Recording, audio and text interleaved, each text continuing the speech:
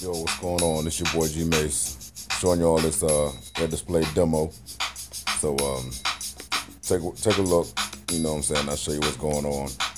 Right now I have Logic Pro X running a loop by C-Dub, and I got my iPad over here. I already have it connected with the air display. So I just opened the mixer and I'm going to slide it on over here to my iPad. Let's see, and there it is. Nice thing about the iPad is you can touch it. So I love being able to touch my controls, and you can have it, available to you as long as you're on the same network, same Wi-Fi network that is. On a MacBook, you can actually create your own network. So if you have questions about that, just let me know. As you can see, I'm adjusting the levels here. It's also adjusting on the MacBook. So, that's pretty cool, pretty convenient.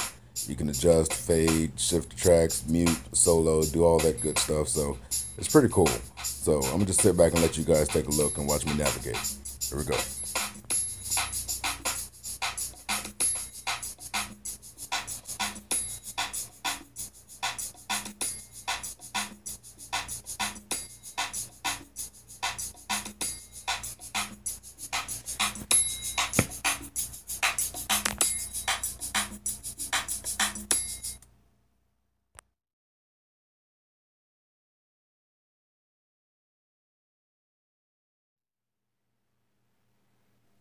Another nice feature of using Air Display on your iPad is you retain a lot of the functionality of your actual physical Mac keyboard.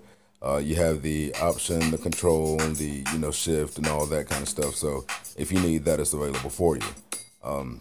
So with the keyboard, of course, well, yeah, I just tried to touch my laptop screen. I did that.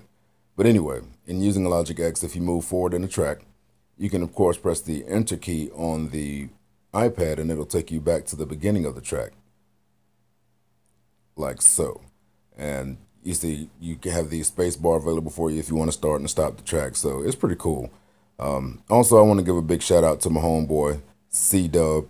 Website, loopsbycdub.com. He has over 300 loops right now, and he's gotten me out of a whole lot of situations. So check him out. It's your boy G Mace. I'm out.